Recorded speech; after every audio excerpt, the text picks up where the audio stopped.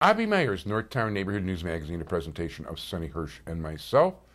Over 1,000 different interviews on the web, ntnm.org, with links to YouTube, where you can catch all the videos from the last 8.5 years. We want to thank the men and women of the 24th District for all the good job they're doing, albeit maybe a little understaffed. They're doing a great job. We want to thank Commander Roberto Nieves, who's made a very good impression on us in his early days in the neighborhood, as well as Sergeant Sisk, Zelidith Moore, and Mike Stahula from the community policing staff.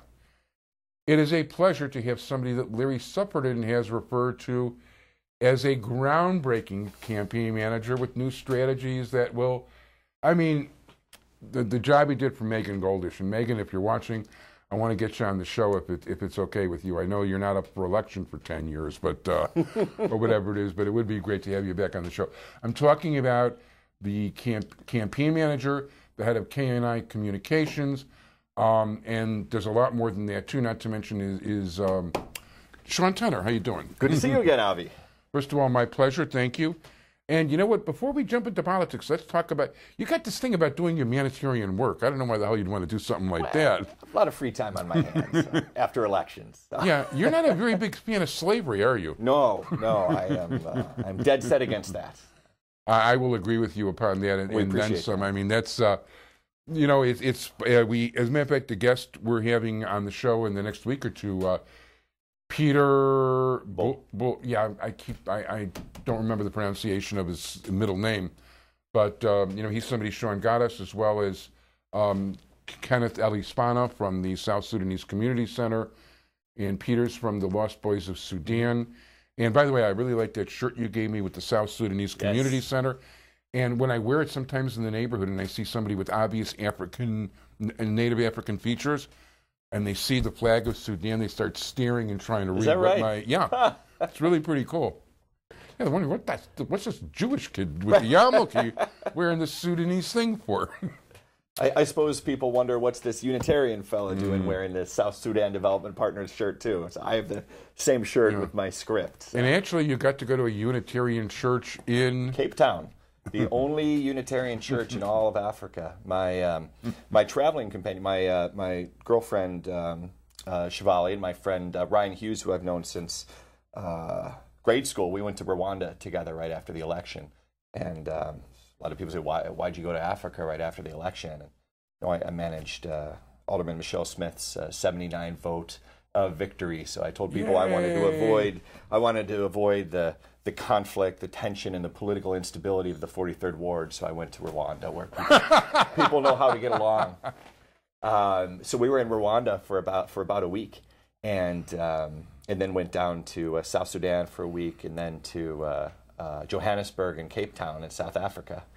And I was so pleased to be able to discover what a wonderful Jewish community there is in Cape Town. We went to a stand-up comedy show, and we heard from the headliner comedian Tracy Kloss, who's a Jewish woman who moved from Johannesburg to Cape Town and decided to try her hand at stand-up comedy, just doing open mic nights and performing here or there, and then has now risen up to be probably the most popular stand-up comedian in South Africa, now that her fellow South African comedian has taken over Jon Stewart's role at The Daily Show. So my 3 days in Cape Town taught me a lot about the global popularity of Jewish comedians. And yeah, you emailed me about her, as a matter of fact. Yeah, so I made this vow to Tracy that I will find a way to get her to Chicago. We'll find an organization that needs a speaker or an entertainer for a fundraiser. We'll bring her up, and then we'll have her on the show. Very cool. Be more than happy to have her on the show, no question about it. And just for the record, and the humor, very clean, very clean. My grandfather actually spent 10 years in Johannesburg. Oh, really? And the reason basically is that in those days, even though he was from Lithuania, the Russian army would come in the middle of the night and draft you. Oh. Even in Lithuania, speaking of slavery. Sure. Although this isn't quite the same slavery, but it's still not a... I'm sure if you were in that position, you would not see the distinction. So as a matter of fact, my other grandfather, my mother's father, served 10 years in the Russian army, also pulled out of bed when he was like 11 or 12. and he served in Siberia for most of that time. Ooh. So what people from Lithuania used to do, if they had the means or relatives, in South Africa, which is how the Jewish community in Johannesburg was built, was at a year before the children would have been snatched out of bed by the Russians in Lithuania. If they had somebody to send them to, they would take whatever money they had and sent their children to South Africa until they were old enough that they could come back. Interesting. And because once, the Russians wanted you before your bar mitzvah, so to speak, or before you hit your puberty, so they could completely form Mold you. Sure. And once you got past a certain age, they didn't want you anymore. That's why a lot of the bad guys in sub-Saharan Africa, your Coney, some of the folks in South Sudan and places around the continent recruit child soldiers because they want to get them before they've developed into their own selves and have their own sense of agency. That's exactly the problem with the child soldier issues. They know if they can get them at 9 years old, they've got them for life. Yep. And when I was in Cape Town, I went to the Jewish Museum and the Holocaust Museum with Tracy. And one thing that I was struck by was learning the history about the parallel tracks that the far racist right went through in South Africa. The same folks were fighting tooth and nail to keep Jewish people from coming over as refugees in the 30s and 40s, and who wanted to fight on the side of Germany, or at the very least be neutral, who had as part of their platform to keep Jews out of South Africa at all costs. After World War II, that cause sort of died away, but they made a U-turn and started doing their best to keep black people down. And the same folks who created apartheid in 1948, they were just 3 years removed from trying to keep all the Jewish people out. And so being in this museum and seeing people who had, they must be doing a really good job, because there were people coming from the remote rural areas, which you would heavily white, you would tend to think of as more conservative, speaking Afrikaans. We're teaching their children about, as bad as this is the history of this country. And this is what happens when you take that sort of hatred and bigotry to the next level. And so I thought, what a wonderful thing that they draw the parallels between those two movements. And you see, anti-Semitism now is only a few degrees away from what people were saying in the 30s.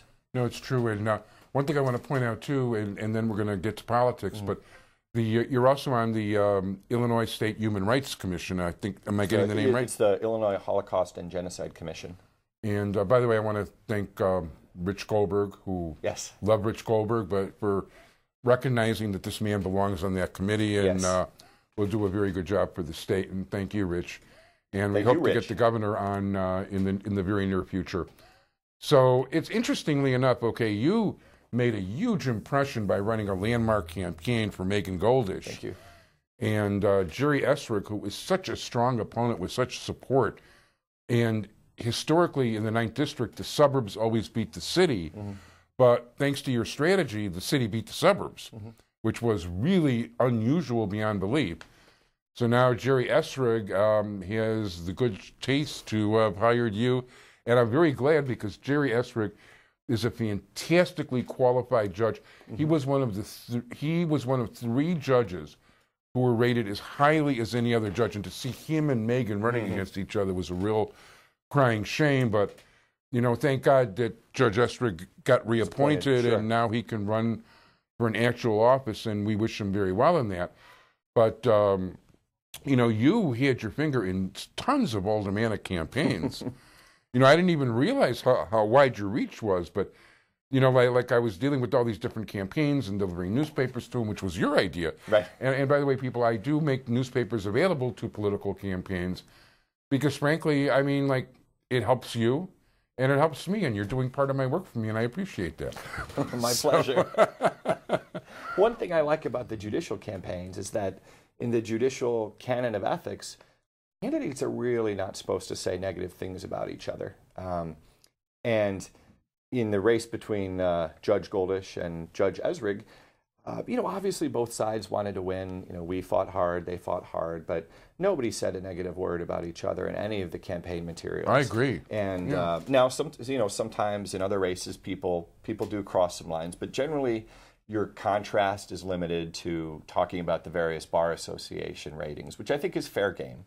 But that's why it was easy to make the transition to helping Judge Esrig, because again, we both recognized that they were strong candidates, and the number of people who echoed your sentiment about the ninth having such a strong group of candidates was a lot of people who made that point as well. Yeah, so if both of them can end up at the end of next year being judge, fantastic. It was almost like what happened in the second ward. By the way, yes. just for the record, I forgot. Maybe you remember who it was, but we filmed 5 shows today. We had a lot of guests on. Somebody mentioned to me earlier that he was lauding me for having supported Cornel Wilson. Oh, fantastic! And was saying that they also thought he was the single most outstanding person running for alderman. Well, I'm going to agree with the Pardon? Shalom Klein. Oh, Shalom Klein.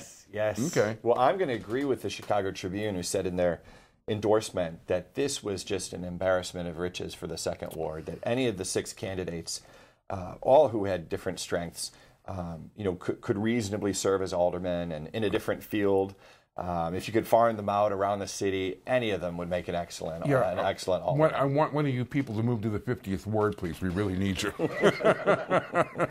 But what a great field, and it really is, and I know a lot of those. I knew a lot of those people, going in, to tell you the truth. And I think Brian Hopkins already is an excellent alderman. I wrote him the first check of the runoff campaign. Nice. And I think he's proven he can tackle some really complex issues. I mean, the figuring out the geography of that ward is complicated enough, much less trying to manage development that works for Ukrainian Village as well as Streeterville. So, a great field of candidates, and I got to become friends with most of the candidates and their staff. And it's a good field. If you're watching, by the way, Mr. Second Ward Alderman, I want you back on the show real soon. Yes, absolutely. So, no, he's a really real quality. I mean, like you said, there were half a dozen quality individuals over there. Absolutely. No, that's where all the riches were. So at this point, it's always a pleasure, Sean. Why don't you give people your contact information? Oh, sure. Appreciate it. I have 2 websites that our firm is running right now, www.knicommunications.com and winningjudicialcampaigns.com. I can be reached at stenner@knicommunications.com, and never too busy to take a phone call, 312-576-8822. Sounds good. I want to thank you very much, Sean Tenner, best campaign manager in the area by far. Thank you. And I want to thank you very much for joining us, and not to mention your wonderful humanitarian stuff. And by the way, he tries ducking off the show so many times and gives me a list of all these people from all these worthwhile causes to put on, and I do try to accommodate. Yes, you do. So some of these people are shy, but in any event, we are running out of time. I want to thank Sonny Hirsch, my entire technical crew. Thank you for joining us, everybody, and keep watching, and all the best. Bye-bye.